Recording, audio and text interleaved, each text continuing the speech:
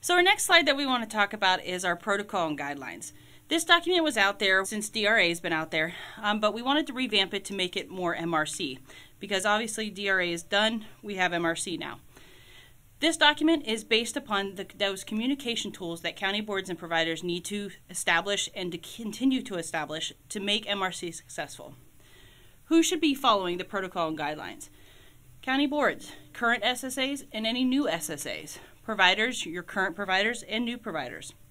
The protocol and guideline document should be kept as training to remind county boards and providers to continue to do work together. Mutual trust and respect must exist to make MRC successful. County boards, COGs, and providers should be working collaboratively when developing services and supports for individuals. The ISP is to be used for county boards and providers to complete a CPT that projects the individual's cost for a 12-month waiver span. MRC requires county boards and providers to continue to work and develop effective communication strategies and share in the responsibilities of the work. Anytime there are changes, revisions to a CPT, communication must have occurred prior to the change. You will hear us talk about several times this whole training about how a communication should be now. Effective communication starts now. When changes occur, those should be communicated now. Some of those future MSS enhancements that we are planning to enable is to help with communications within the system. So what we're looking to do is to be able to provide a provider's email and a county board's email. So when a county board decides to change schedules or anything in MRC, when that change occurs, an email will be sent to that provider. That provider will be basically told through the email that a change has occurred. Go look at your change, make sure that is what was communicated, and if you like the change, then we go forward. Providers, the same side on yours. So most providers should have access to MSS to be able to help those scheduled services in creating a calendar. So when you go in there and you create a calendar and create those service patterns, then an email will go to the county board. The county board will know that a change has been made, and then everybody can review those changes and push through finalization and authorization. So providers, if I were you, I would bring this document to the meeting and make sure that you use this as a way to go through the process to make sure that it is successful. So we laid this out in that type of an order. We started talking about collaboration and why it is so important for providers and county boards to develop respectful relationships, to communicate effectively and on an ongoing basis, and how to do that through the use of CPT. The next section is preparation and information gathering. It is critical that people come to ISP meetings prepared to have the ISP meeting. What I mean by that is you must have with you information about services that the individual has utilized in the past and will likely utilize in the future. We'll talk about that more specifically later on in the training, but it is important to come prepared. We then talk about the Homemaker Personal Care Calendar and what services should go into each one of the schedules to be put on the calendar. I will tell you that we have learned through the MRC process that there are CPTs out there for sites where people share services where all of those services are in unscheduled time. So we are telling you that that's probably not appropriate. You should be using scheduled time for those services that you can reasonably predict, and you should be using unscheduled portion of CPT to put in services that you know are going to occur, but you don't necessarily know what day they're going to occur on. Because MRC is by the month, we will talk more specifically later on in the training about what information you will need to gather and how you will need to organize it so that when you come to the meeting, it ends up in CPT correctly. You will see under the unscheduled services section, we gave you an examples to consider. Staff time spent managing consumer finances, staff time spent on scheduling appointments, time spent on grocery or supply shopping, cleaning or laundry, staff time spent on pickup and delivery of medications, and staff time spent picking up individuals if it's not already in the staffing pattern. So as you're going through this, use this as a resource to make sure that you are gathering all the information that will be necessary when you go to the meeting. Jessica started to talk about how we are changing CPT to become more of a communication tool for providers and county boards to use simultaneously. Jessica, could you expand a little bit further on, you talked about how there will be emails that will go out when changes are made. Can you talk a little bit more about what we envision the future to look like in CPT? Yep. So we have an MRC work group that meets monthly, and through this work group we've started talking about enhancements, one to MRC, but also to MSS as a whole, because in order to make MRC just as successful as we want it, we also have to make MSS successful. And to do that, there are some enhancements that need to be made. So as we go through this training, you'll hear us talk about some of those enhancements that we're looking to make. The biggest one is this communication. So what we're looking to do first off is where we can bring in a provider email. So we know in PSM, we already have agency emails, provider emails, contact emails. There's an assortment of different emails that live in PSM. We're going to use one of those emails, and we've deemed it that agency email because at this time it's not really being utilized for any other communication flows. And we're going to end up trying to pull that into where you assign that DBU provider. When you assign that DBU provider, that email address is going to come through, and this MSS is going to store that. We're going to be able to use MSS then at that time to say, hey, when a change gets made that affects this MRC area, email this provider to say a change has been made, go review CPT. The county board side of things is going to take some time to get to. That side is where the most complication gets in, because there are several county boards and not just one specific county board person that lives within PSM.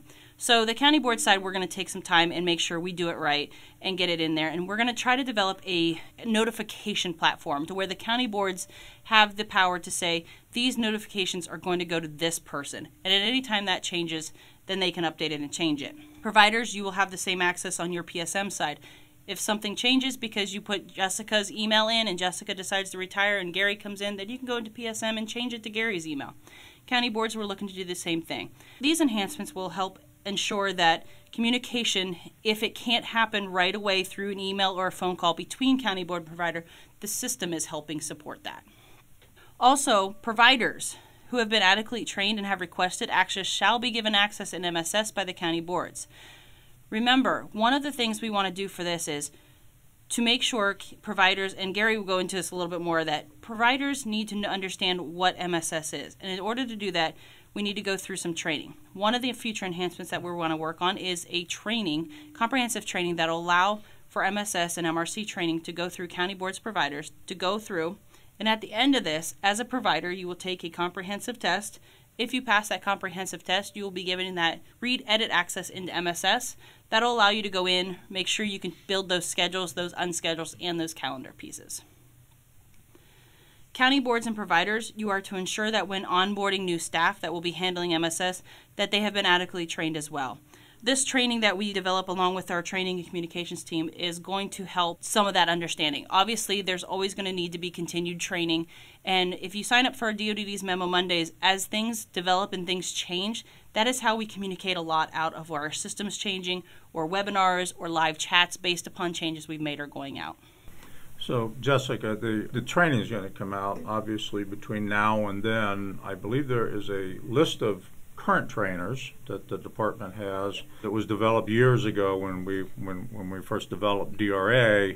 Will that be available on the department's website? We're looking to try to get it available either through the county boards or out to OACB, and posting it on the website will actually differ because it'll change and people will fall off, and then keeping that updated. So what we're going to try to do is get it out to the county boards so that they know, get it out to OACB and OPRA to see if they can send it out to some of their folks. That way it gets out that change, because leaving it on our website with the changes and people falling off it, because obviously it's changed so much since 2010 to now, that we don't want to continue to make sure that stays updated and somebody reach out and then miss that communication. So, So I'm going to talk about edit access a little bit more.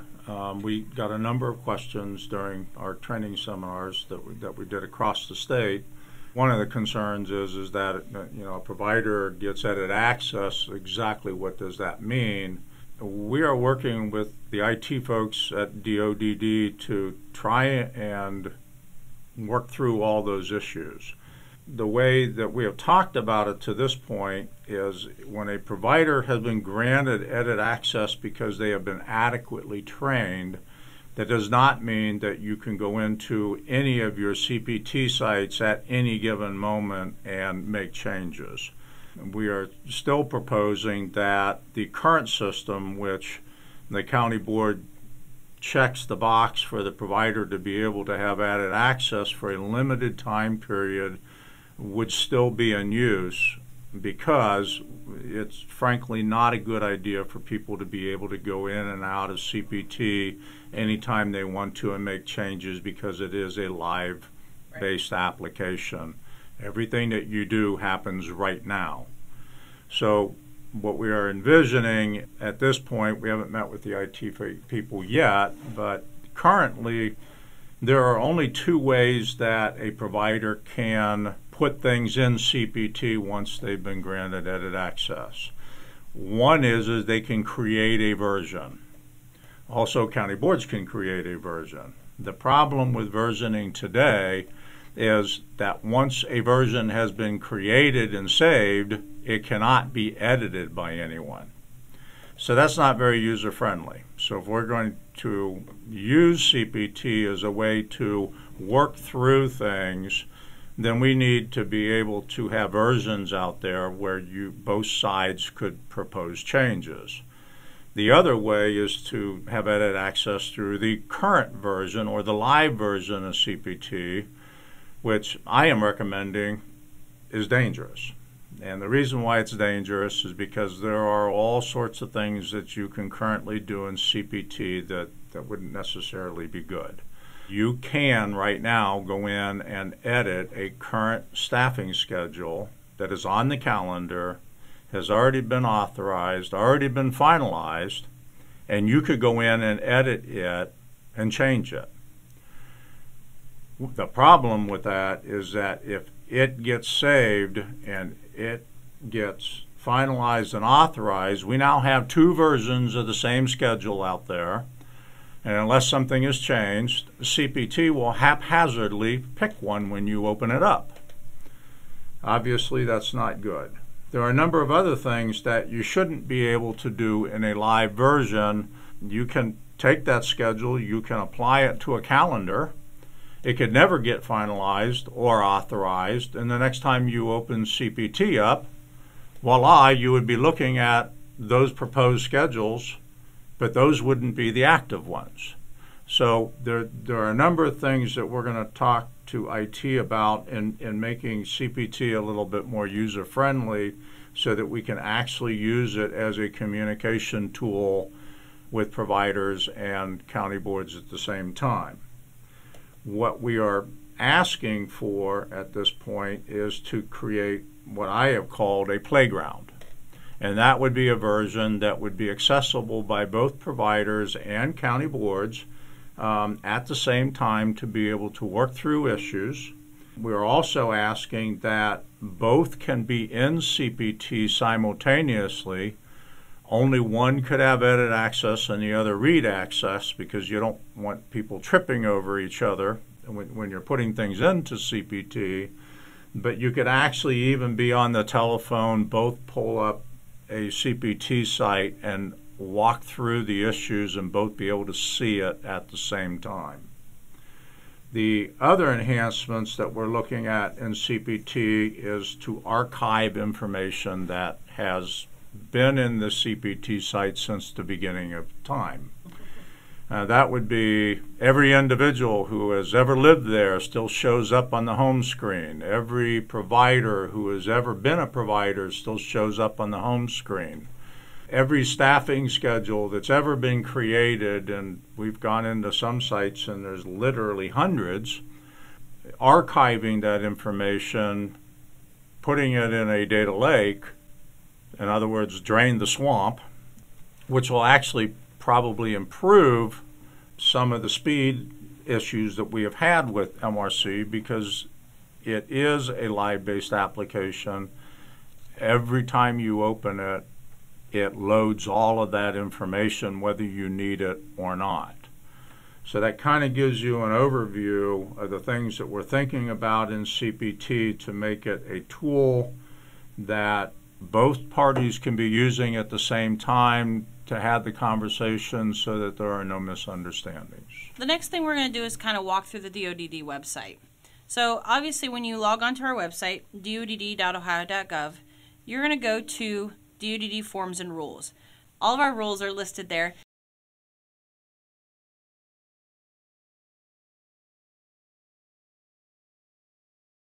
And you'll go down, scroll down to 5123-2931, and that is the current DBU rule.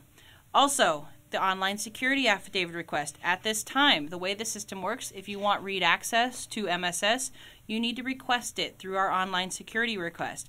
As soon as you click on DODD Forms and Rules, the online security request is right there. Fill that out, email that request that you turned it into so that you can get read access to MSS.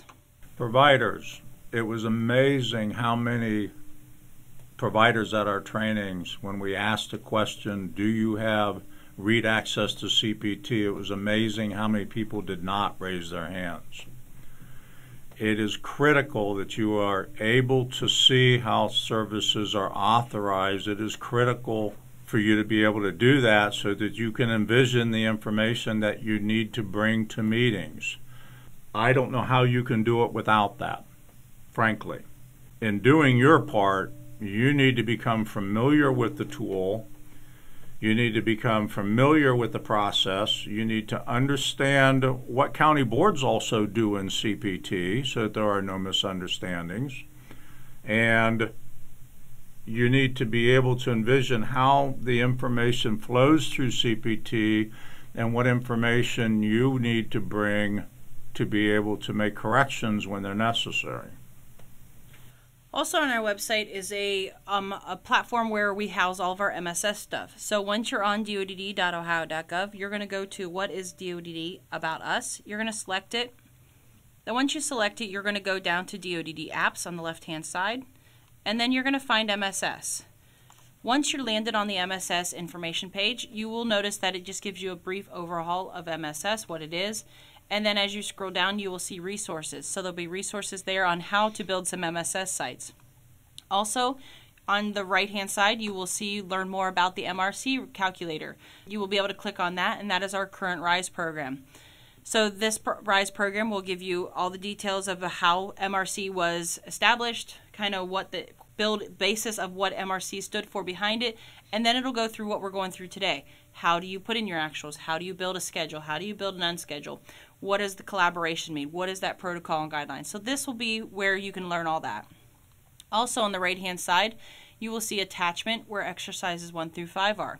You will then click the download button. At that time, it'll download you a zip file. It'll have 5 different exercises in there. It'll show you and walk you through how to build MSS sites.